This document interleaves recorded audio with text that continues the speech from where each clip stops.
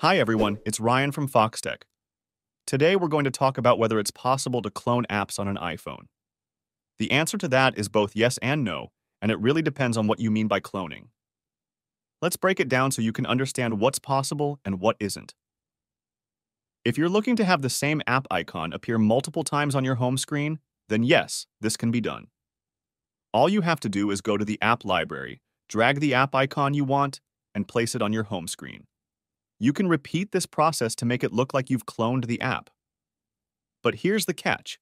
Even though you'll see multiple icons, they all open the same app. So it's really just a visual thing. Each icon doesn't act independently. Now, some apps do let you manage multiple accounts, like Instagram or Facebook. Even though you can't separate the accounts by having a different icon for each, you can still switch between different profiles within the same app. This is super useful for anyone who manages multiple accounts but doesn't want to keep logging in and out. There's also a situation where you could run more than one version of an app, and that's through test flight or developer versions. If an app has a beta version available through test flight, or if you're a developer with access to beta builds, you can install that version alongside the regular one.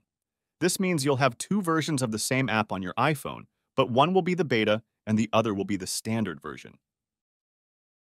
Lastly, some people might turn to third-party methods for cloning apps. These involve using unofficial app stores that offer cloned versions of apps.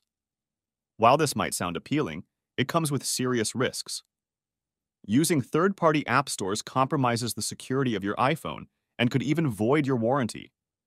So while it's technically possible to get something like Instagram Plus alongside the regular Instagram, it's definitely not recommended.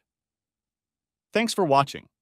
If you found this helpful, make sure to subscribe and like the video. It helps a lot.